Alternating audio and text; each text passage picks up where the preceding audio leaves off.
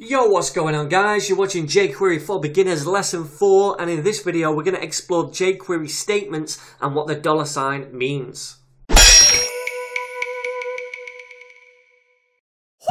Okay then gang, so pretty much every jQuery statement starts with a $sign or the jQuery keyword. They're interchangeable, doesn't really matter which one we use. I'm lazy, so I use the $sign. If you want to use jQuery, that's fine. So for example, in vanilla JavaScript, if we wanted to grab a specific ID from the DOM, we'd use something like this: document.getElementById, and then within brackets the ID name. Now to do exactly the same thing in jQuery, we'd start the statement with a $sign that says, hey guys, we're using jQuery. Then we use the CSS selector name to grab that element within brackets. Now, don't worry about this bit for now. We're going to cover that later in other tutorials. I just want to focus on this here and what it means for now. Now, these two do the same thing, but there is one subtle but very important difference, and we're going to explore that in the code.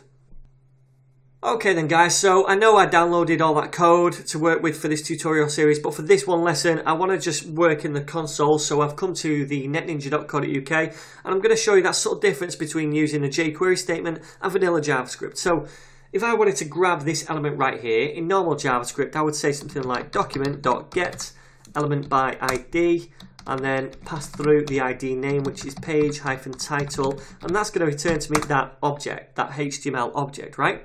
Now in jQuery I'd do something like this. I'd use the $sign to say, hey, I'm using jQuery. Then I'd pass in the CSS selector that I want to get, which is hash page title, and it's a hash because it's an ID. Return, and then that's going to return to me the same element right there, but this time it's in an array. You can see that because of the square brackets. Now this looks like a normal array, however it's a jQuery object, and the jQuery object is based on the array type, so it has all the properties of an array, but it returns it looking like it's just a normal array. Okay, so what this means is that no matter what we ask for in the DOM using jQuery, or what we do with it, the jQuery statement will always return back a jQuery object that represents that element. And this, guys, is because jQuery objects have many methods and properties attached to it that we can use, such as the animation ones or CSS. And that's what makes jQuery so easy to do things. So essentially, you can see jQuery a bit like a suite wrapper, right? So in this example, the suite would be an element, for example, this H2 right here, or multiple elements if you went after, say, all the H2s on the page, okay? That would be the suite or the suites. Now, when we grab something using jQuery, right, to grab these elements, it wraps them up in a wrapper, and it returns to us the full jQuery object, which has access to all the jQuery methods and properties, right? But at any point, we can unwrap that suite or element and return to ourselves the normal HTML element like this here without the wrapper, or in essence, a vanilla JavaScript object, right? So while an element is wrapped up in a jQuery wrapper like this, while it's returned to us like this, it has access to all the jQuery methods and properties. But when we unwrap it and get this again, then you just have access to those vanilla JavaScript methods and properties, right? So I'm going to give you an example now.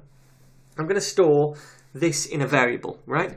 I'm going to say var heading equals, then we're using jQuery, so we use that $sign, and then it's hash page title. So now we've got that variable, right? So now we can say heading dot CSS, and we'll give it a position of relative.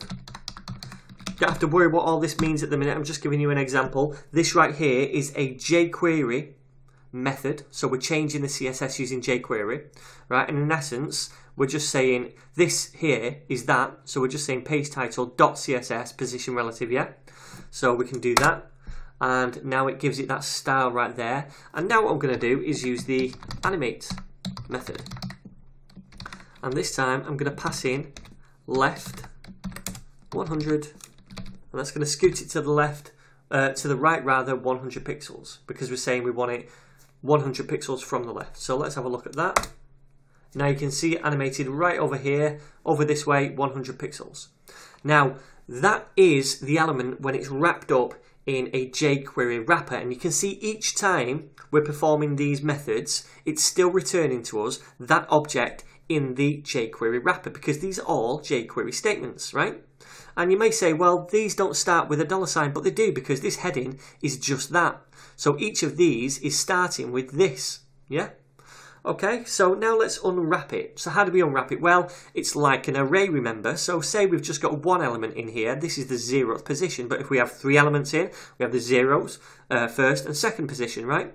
So we can just say heading 0, we're using array notation to grab that object right there, that element, and if we press that, this time it returns it to us unwrapped. Now, if there were multiple elements, we just use the index that we want to grab whichever suite or element we want to unwrap. And now, heading 0, if we do this, heading 0, this doesn't have access to things like animate, because we've unwrapped the